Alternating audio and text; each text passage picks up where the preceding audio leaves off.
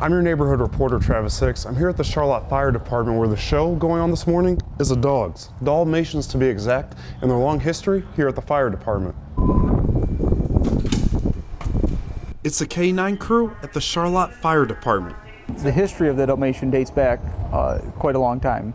Back to the days of Assistant Fire Chief Tiger Fullerton's father and a single dog close to his heart. In the early 70s, he actually rescued a dog named Suki. And through the years, they proved their worth time and time again. They protected the firefighters' equipment when they were all fighting the fire. Tiger says the Dalmatians were trained to protect horses and then transitioned to fire departments. In modern times, their role has changed a bit. And today, it's just more of a mascot role.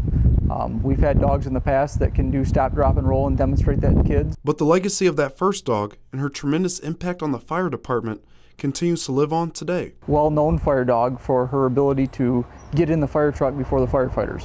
So when the bell rang, it was kind of a joke of who could beat the dog to the truck. The Dalmatians have been a staple for many years and will continue to be for this community. Reporting in Charlotte, I'm Travis Hicks, Fox 47 News.